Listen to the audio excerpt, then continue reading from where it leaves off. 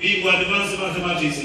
Huyu ni binti, ni mwanadada huyu anaitwa Naomi serikali Mazinde Juu Tanga.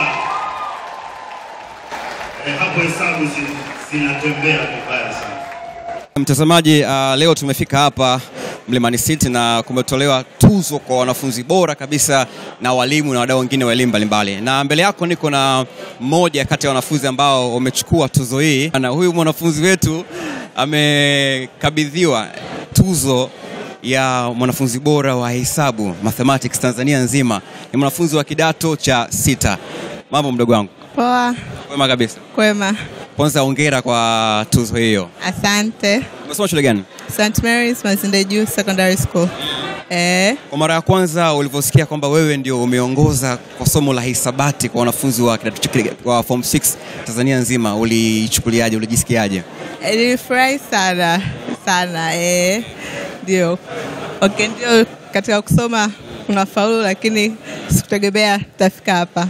Ni jambo la kumshukuru Mungu. Shule ya msingi ulisoma wapi? Nilisoma Primary School iko Morogoro.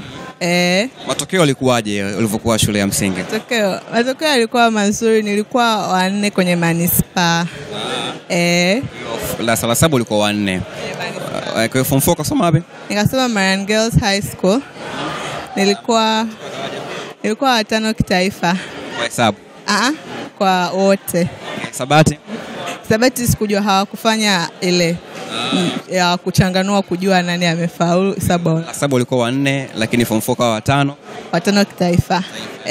Na form 6 ndio umepata tuzo kwa mwanafunzi bora kwenye somo la hisabati. Ndio. Unajua somo la hisabati imekuwa ni ugonjwa. Watu wengi sana ni linawashinda. Umeona? Hata mimi mwenyewe sikufanya vizuri sana.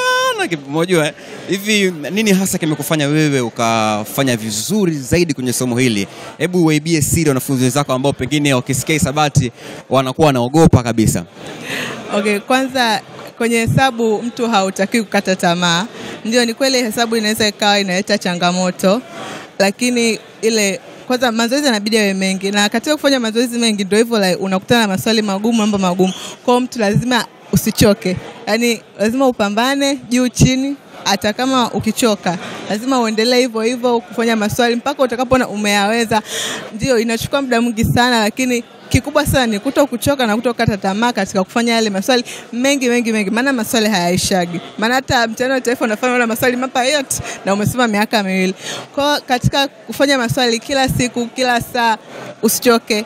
Mtu unafanya maswali, unahakikisha kwamba hata kama ukishindwa lazima uende kwa mwalimu, kwa marafiki, kwa mtu yote ambaye atakusaidia uweze kujua.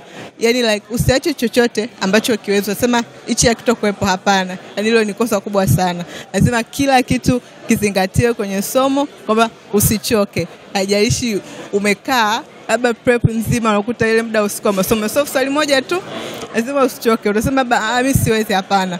Lazima tu uendelee hivyo, unafanya mazoezi, uwezo unafundishwa, unafanya mazoezi. Yaani kubwa tu ni ile kufanya maswali mengi. Ndio utafundishwa darasani, lakini ukishindwa sasa kuchukua ile uwe knowledge ambayo umepewa ukaiapply kwenye somo, inakuwa ni zero. Kwa hiyo hicho ndio kubwa sana katika kufanya maswali, unafanya vizuri.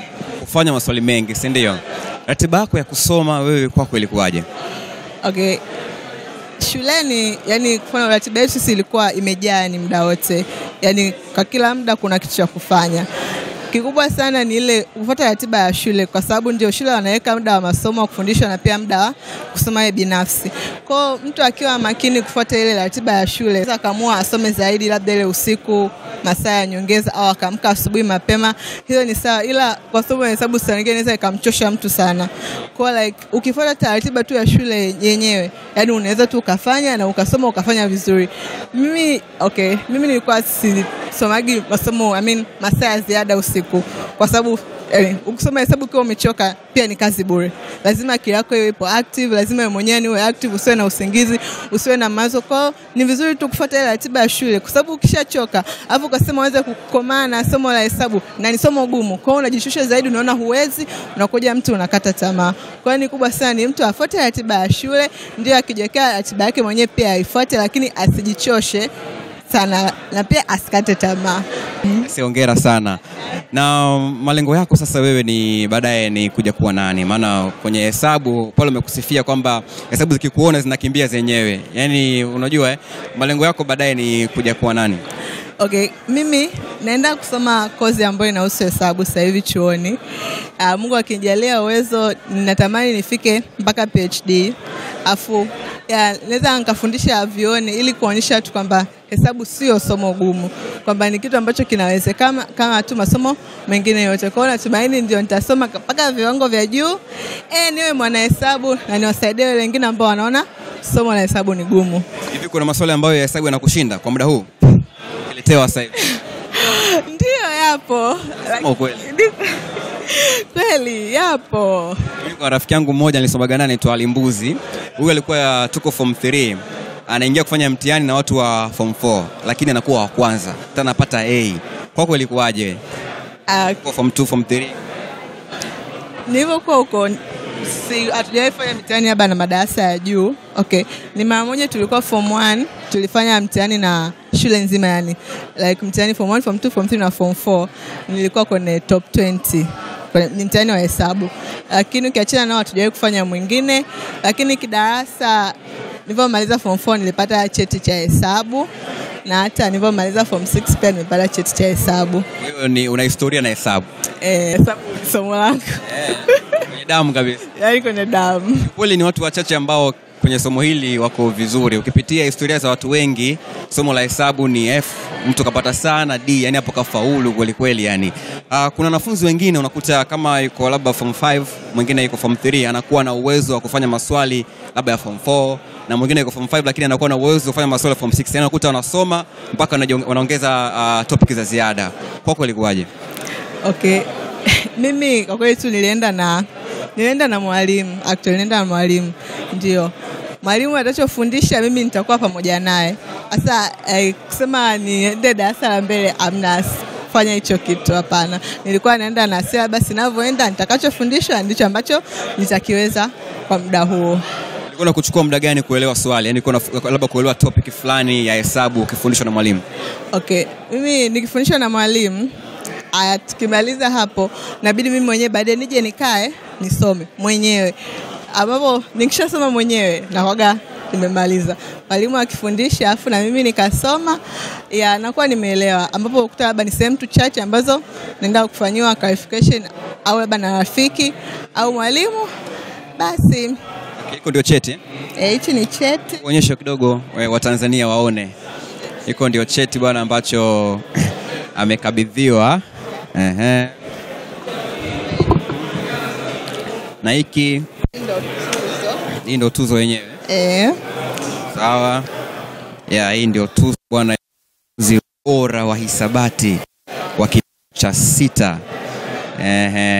Naomi, anaitwa Naomi huyo. Mwanafunzi Naomi. Tanzania nzima, ileweke vizuri. Hii ni Tanzania nzima. Mwanafunzi wa kidato cha 6. Cha mwisho labda kwa wanafunzi wenzako ambao pengine wana malengo ya kuja kuwa bora katika somo la hisabati, unawaambia nini? Aje naambia kikubwa ni waendelee kukaza mwendo hivyo hivyo, yani wajitahidi, wasichoke, wafanye maswali sana, wasiogope kuomba msaada. Yani hicho ni kubwa sana, maana watu wengi wanakuwa na ile siwezi, hataki kujionyesha kwamba hawezi. Hapana, ukishindwa kitu sema, yani kuwa mwazi kwamba sehemu fulani mimi siwezi, utasaidiwa. Yani hiyo ni vizuri, ukiwa na watu ambao wanakusaidia ni kitu muhimu sana hivyo, kwa sababu hata mimi nisingekuwa bila walimu wangu. Hongera sana. Asante. Haya.